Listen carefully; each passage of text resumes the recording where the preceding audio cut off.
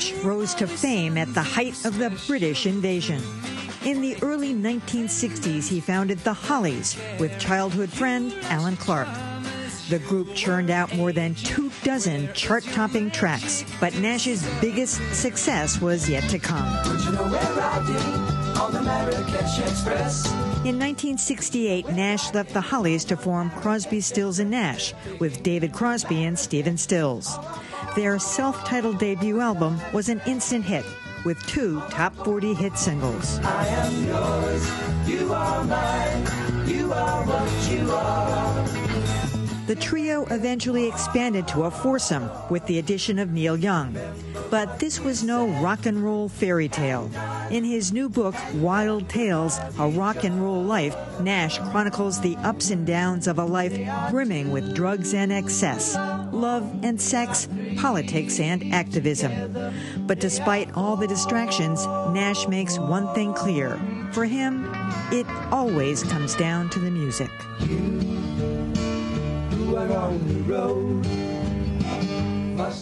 And Graham Nash is here. What a trip through memory lane reading this book, I have to tell you. I was singing the songs all day in my head.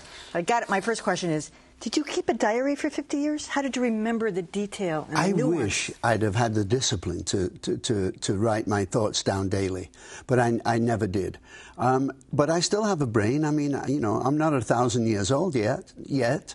But I still have a brain. I can still remember what was going on. And I did have a little prodding, especially from my friend Joel Bernstein, who's been, you know, probably the world's expert on Neil Young and Joni Mitchell and Dylan and, you know, us, you know. And he would say things, you know, that couldn't have been 1972 because I have a photograph of you in that same shirt. And so he's got one of those minds. So I had my memory jogged occasionally, but I remembered pretty much everything that's ever happened to me. I mean, the experiences of hearing the Everly Brothers for the first time, you're trying to buy the tickets for the Bill Haley in the Commons, and then getting slippered, a term that we've never heard in the United States, but you got beaten at school because somebody caught you trying to buy tickets to that concert. I was standing in line, and I'd taken the morning off school because the morning off.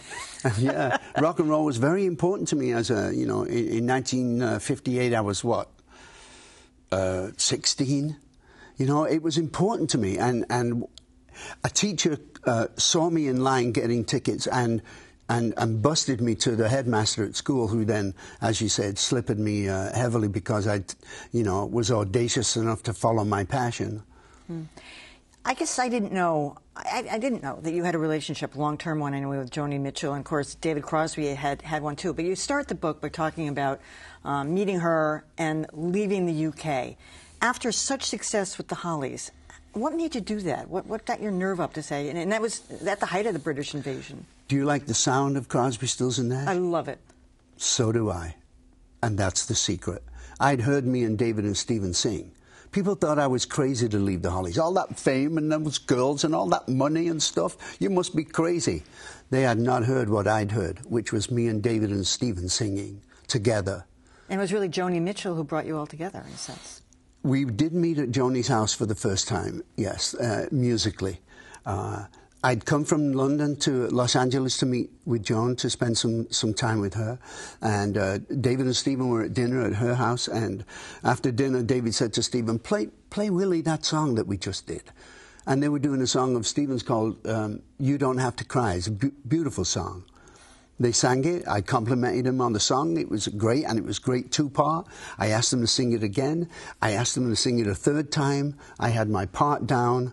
And whatever sound Crosby, Stills and Nash has vocally was born in the first 30 or 40 seconds. We should say your nickname is Willie, to make that clear.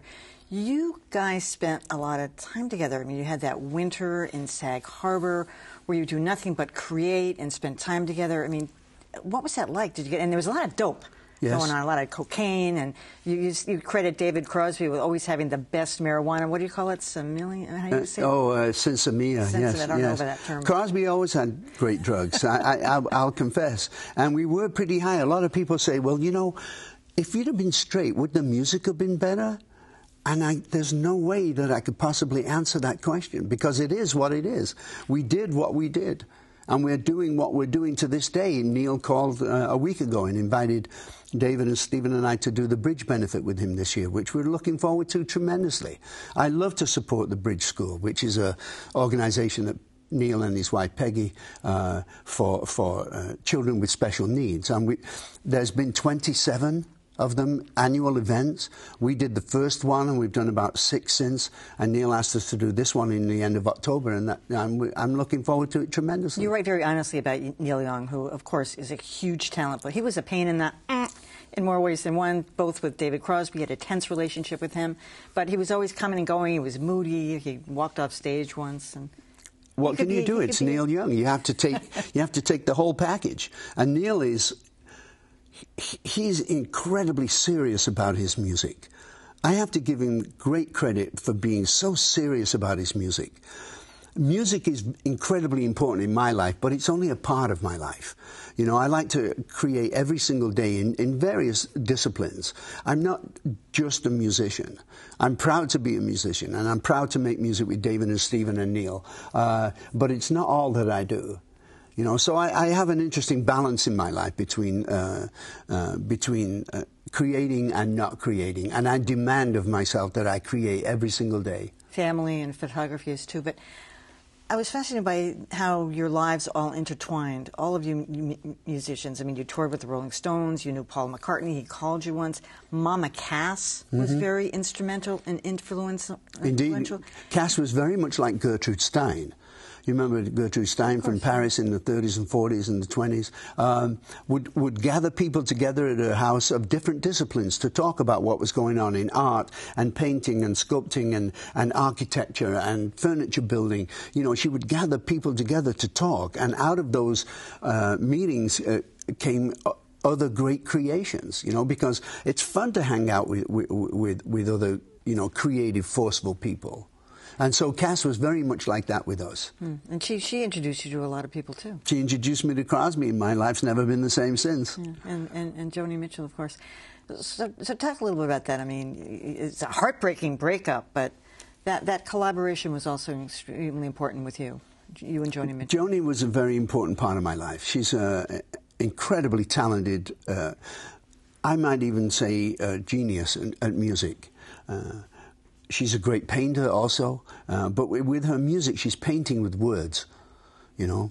How could you be in the presence of such greatness and not have it rub off on you somehow? To what degree, I have no idea. But when I saw David and Stephen and Neil and Joni writing songs, I took my ability that I learned with the Hollies about being able to produce a 2-minute song with a melody that you want to hear immediately afterwards. But the Hollies songs were good, but they weren't very profound. They weren't very deep. And all of a sudden, I'm surrounded by people who talk about Kennedy, you know, Robert Kennedy's assassination, as David did with Long Time Gone. Stephen writing For What It's Worth about the L.A. riots. You know, later on Neil writing Ohio about how America was killing its own children. I'm a quick study, and I learned a lot being around these people. Joni actually got a little annoyed at you for being anti-American at one point, saying, you know, this is a country that embraces you. You're not an American citizen. What are you doing getting up stage dissing this place for? It's true. She was rather upset, and this happened in Europe, in Copenhagen. And Crosby and I particularly would talk to our audiences about what we felt was going on with the U.S. government and things, you know, the Vietnam War and what was going on, how we were being manipulated by the media. We would talk about that on stage. And Joni got upset one night, and she got so upset that we'd had room service, and she took a bowl of cornflakes and milk and poured them over my head. Yeah. Which was, I didn't quite know how to react, you know. Here was a woman I loved dearly, and I had to do something, you know. I couldn't let that go. So there was a maid in the room, and I asked the maid to leave, and I took Joni over my knee and spanked her a couple of times. I love it. All right, Graham Nash, I loved this book, and it's beautifully written. It's fantastic. Thank you so much. I'll tell you what you told me, that your editor said you could have put him out of business because it didn't need any editing. It's fantastic. Wild Tales, I loved it. Graham Nash. Thank you. Great. Thank you so much. All right. Well, earlier today, Graham stopped by Boston Public Radio to chat with Jim and Marjorie. You can hear that conversation on our website at wgbhnews.org. And don't forget, Graham Nash performs live at the Wilbur Theater tomorrow night. Get your tickets while they last.